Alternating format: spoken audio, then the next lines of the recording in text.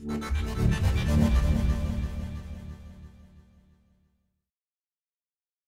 guys, welcome back to Gigabyte's Motherboards and Bricks channel. My name is Leon Chen, and today we're going to be showing you the insides of our Gigabyte BRIX Gaming UHD, as well as showing you how to install the memory and the storage for this unit. Now, if you want to see the unboxing for this unit as well as some of our other motherboards, be sure to check out our official YouTube channel, which is youtube.com/Gigabyte Motherboards. There you'll find the unboxing for our BRIX Gaming UHD as well as some of our other newly released motherboards. So let's break this open and see what the insides look like. Alright DIYers, we got our workspace set up. We have the unit that we're going to take apart to show you the insides of. I was actually able to scrap up some RAM as well as an M.2 to show you exactly how it's installed in the system. Now, all you guys need, if you guys are following along, is a trusty screwdriver. I have a Gigabyte one with a bunch of assorted bits here for me to use, but we actually only need one for the time being. So let's get started on taking this machine apart.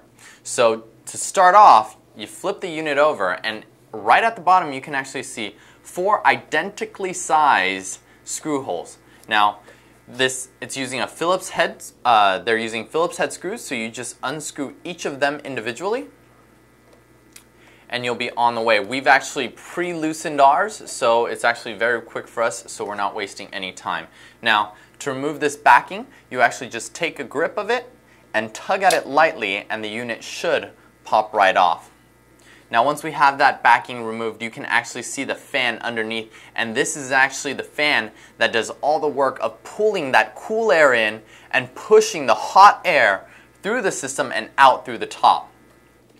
Now, we have that rear I/O that you saw earlier in the unboxing. Now, with the rear I/O to the left palm of our hand, and this front part that we've shown you earlier that was facing the camera, you put your right palm and you push against it in opposite directions, and you can actually slide, as you see, that silver casing off. So we'll just set the casing aside, and with that being done, you can see the system in all its glory. Without the casing, with the heatsink, and right at the front here you can see that this is a bay for a 2.5-inch drive.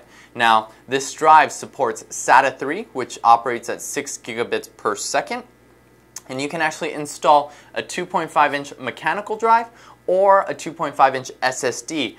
Depending on what you guys want to do, if you're looking for more density, you can always go with that 2.5-inch mechanical laptop drive as well. So let's flip this open to show you guys where that GPU sets, and that'll be all the screws that we're taking out today.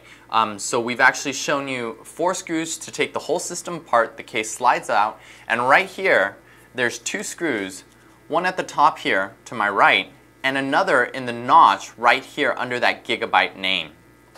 So once we loosen these 2 screws here, you'll actually be able to get down into that main board and add and install SoDIMM or memory to your liking, and you can actually also install the M.2, and we'll show you in greater detail as we flip this open. Now, keep in mind, before I've loosened the screws, but I haven't taken anything off yet. The next step at this point you can do before or after you remove the screws is to move the SATA cables out of the way. So right here they're taped down, so I'm just gonna untape it, and you can actually see right here in the corner there's a little bracket that actually holds that cable in place. So I'm just going to run around that bracket to get it out of the way, and right here it's also locked in through the metal casing, and I'm just going to loop that around so it's not blocking me or getting in the way of any hardware so it gets crimped. Now, at the same time, there's 2 connectors here with a black ribbon that you can actually remove very easily just by tugging on it, and it'll actually pop right off. And this is actually for the graphics card, so we'll just move that out of the way now. Now, even though everything's been removed off this top, there's actually still one more cable connected to the unit, and I'm going to show you guys right now when I lift it up slightly. You can actually see on the edge right here, there's a power cable right here. So all we need to do is just stick your finger under it, lift it out, and the whole unit will slide off. And you can actually see that it rests very easily on metal hinges at the edge. You can actually take the whole unit off if you want, or for your convenience you can just rest it on there and install the, your memory and SATA module, M.2 directly onto the main board. So we're going to bring the camera in for a closer look so you guys can get more details about how we do the installation and exactly what goes where.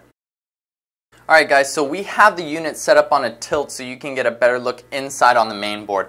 Now what I'm going to do, I'm actually going to remove the graphics card that was resting on that hinge, and all it takes right now is just this little power adapter on its right side. Once you have that disconnected, all you have to do is lift up and the unit will slide right out off its hinge. So let's put that off to the side right now so you guys get a better view inside the unit.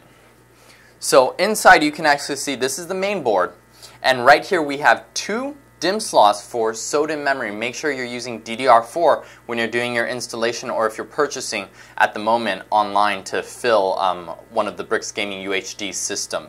We have two M.2 slots. The right one here actually is only PCIe, and you can what this means is its PCI Express signal comes straight from the CPU.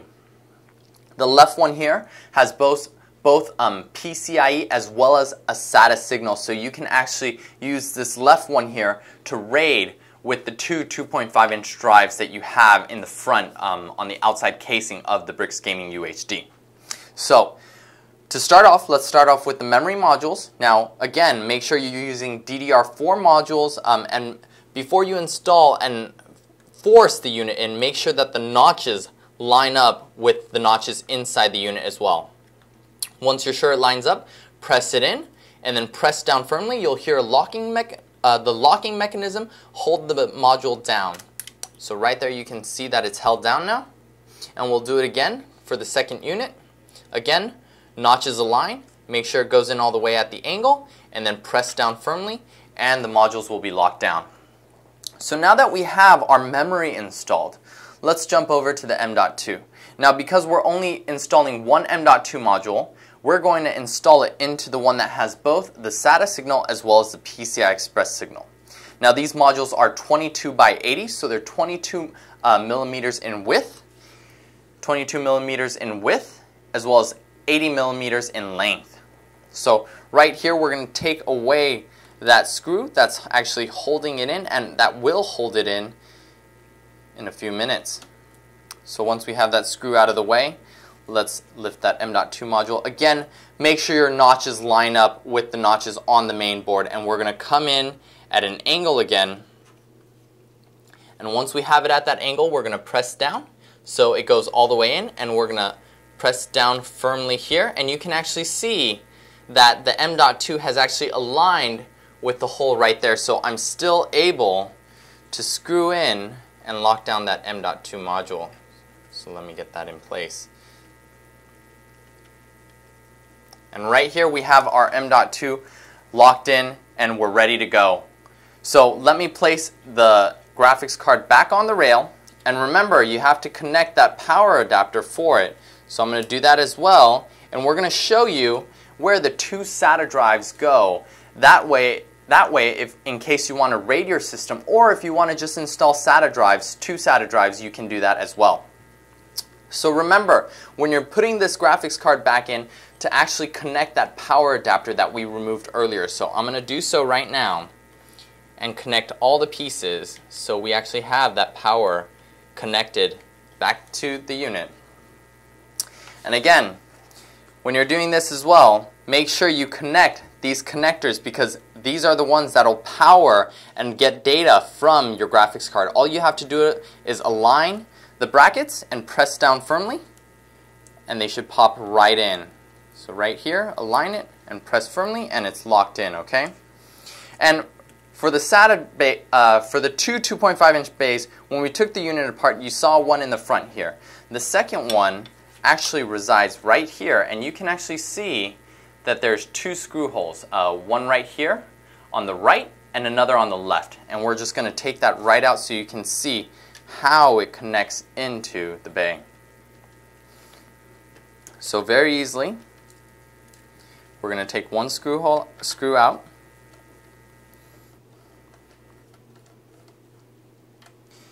and overall for the system, if we weren't going to install this SATA drive, we actually only removed 6 screws. So keep that in mind. We try to keep a minimal amount of screws. And right here, once we lift that out, you can see that second drive bay.